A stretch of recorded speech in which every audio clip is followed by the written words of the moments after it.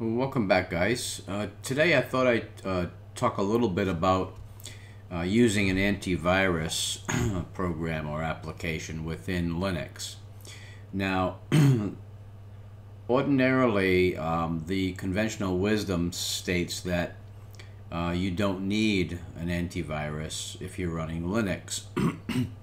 And that may be true if you were enclosed in your own little Linux world. However, since you may be transferring files to friends, family on USB disks, USB drives, through email, there are all kinds of opportunities. Even though you may not be infected, there are all kinds of opportunities for you to pass along some type of malware or antivirus to your friends or your family. So in order to be on the safe side, you may want to run an antivirus program. Now you've got a couple of options within Linux. The first one, if you bring up Synaptic, and let's open Synaptic. The first one would be Clam AV, Clam Antivirus. However,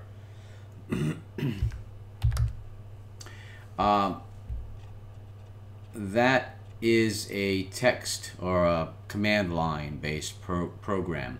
If you would like the graphical front end, you would install Clam TK. So let's go ahead and install that. As you can see, along with that comes Clam AV. It comes all of the required files, and it gives you the Clam TK graphical interface. Makes it a lot easier to configure your antivirus. So let's mark those, apply, and install them. Now that will only take a minute, and then we'll go to our menu. Now I am doing this within Peppermint 7. Okay, so all changes have been applied. So let's take a look.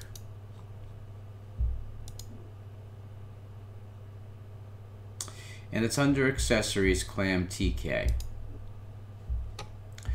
Now the graphical interface is pretty self-explanatory. You've got your settings.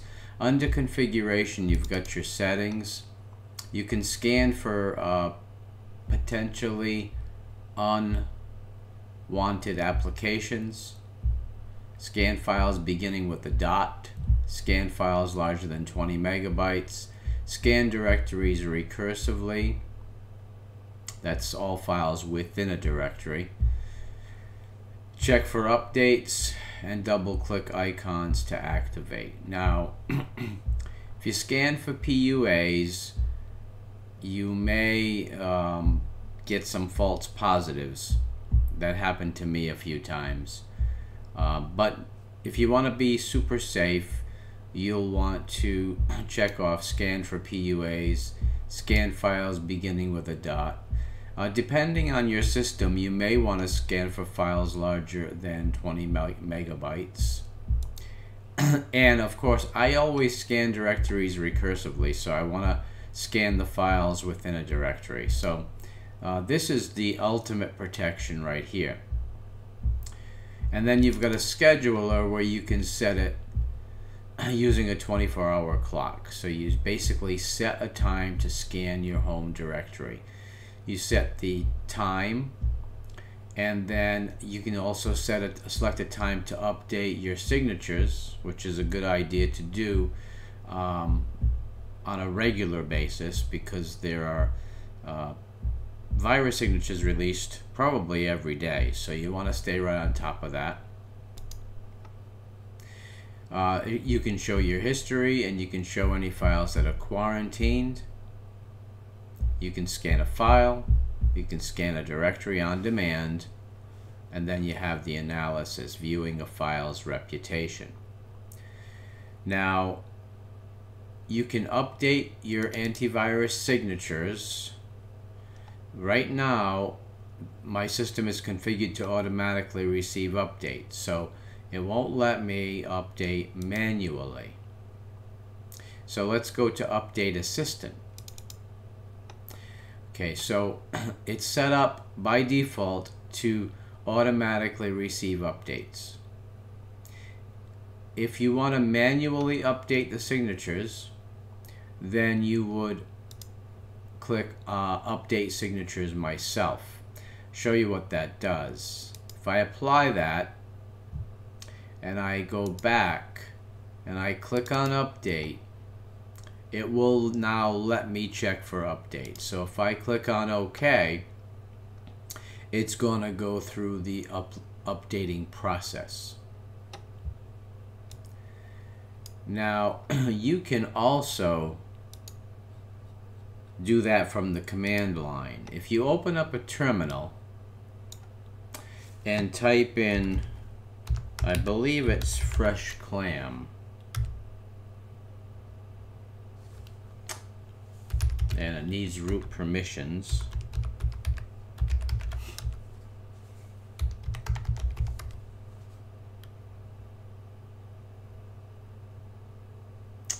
Okay, so as you can see, it will update your signatures at the command line using sudo fresh clam.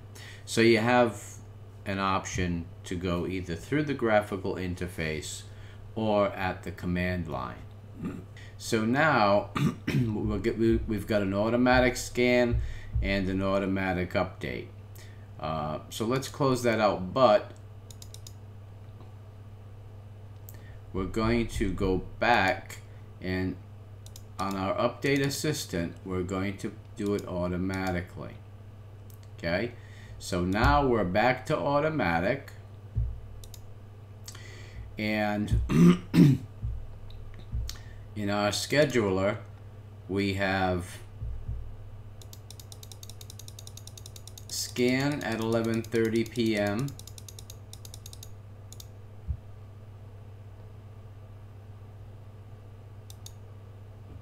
and update signatures at 11. A daily scan is scheduled. You are set to automatically receive updates. So we will close that out. And so now your antivirus is set. So that is one option. That's your Clam AV using the Clam TK graphic interface. Okay, we're gonna close. I'm gonna close this out, and then I'll be right back, guys. I'm gonna sign into a different distribution for the second option for your antivirus. Be right back. Okay, guys, welcome back. Now this is Ubuntu Mate, and I'm gonna go through the process of installing a second option for antivirus for Linux, and that is through Sophos, F-O-P-H-O-S. They do have a website where you can download the application. Now, this is the process you'll go to. You'll go to sophos.com, www.sophos.com. You're going to click on Products. Then you're going to come down and click on Free Tools. And then you're going to scroll to the bottom where you will find Sophos Antivirus for Linux Free Edition. You will click Download. You will click Get Started. And then you will have to basically sign up for the free antivirus application. First name, last name, email, submit. It'll bring you to a link to download. Once you do that, you will have the downloaded file, and I will show you that.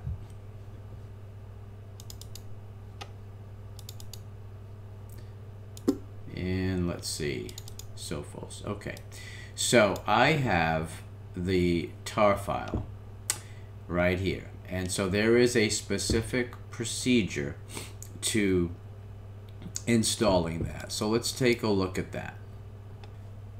Okay, so once you have that file downloaded, then you will need to open a terminal and get into the directory where the tar file is located. For me, it's my home directory under a Sophos folder. So let's get into Sophos. And once I'm there, I will list and see my tar file. Now we have to extract that file. So once we get into the correct folder, that's the command to extract the file. Now as you can see, it is extracting the downloaded file. Once it's downloaded, you'll see a new directory has been created, Sophos AV. So now I need to get into that directory, Sophos-AV. So now I cd into that directory, and I'm going to use the command to install. And I'll put this in the show notes, but it's sudo space sh space install.sh. Need to be in the correct directory. Enter your password. Now it's going to go through the install process. So let me enlarge this so we can see the install process. Okay. Press return to display license, then press space to scroll forward. Return, and then I'm going to press space because we need to get to the end so that you can accept. Do you accept? And of course you need to accept the license agreement in order to install. So yes.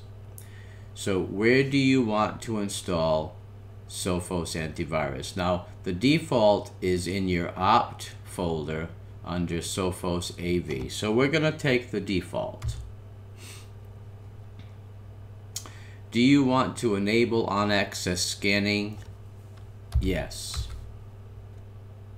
Which type of auto updating do you want? From Sophos or from own server? So we're going to press S because we want it from Sophos. Do you wish to install the free or supported version of SAV for Linux? We want the free version, so that'll be F. Do you need a proxy? No. And now it's installing the antivirus. Now that should only take a minute to install.